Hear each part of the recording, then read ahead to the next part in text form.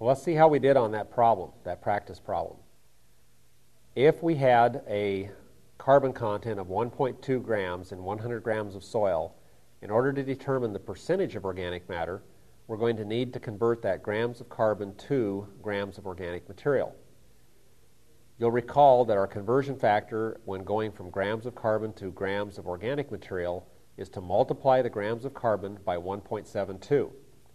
So in this case, if we multiply the grams of carbon, 1.2 grams, by the conversion factor of 1.72, we end up with 2.064 grams of organic material.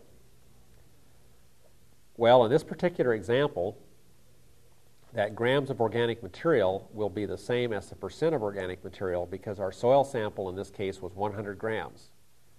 However, if our soil sample were something other than 100 grams, we would then need to go back, divide the weight of the weight of organic material by the weight of the total soil sample, divide and multiply times 100 to convert to percent.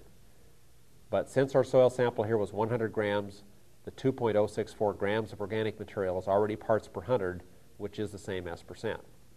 So our correct answer in this problem was 2.064. Don't be concerned about rounding.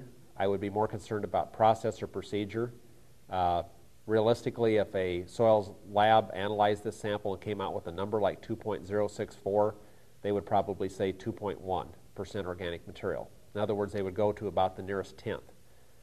Accurate determination on beyond tenths of a percent on organic material really doesn't mean a lot.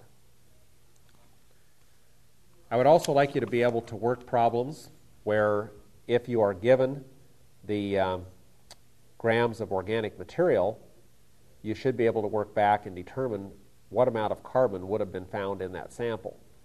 Laboratories will often do this with reference samples where they know the percentage of organic material in a soil sample.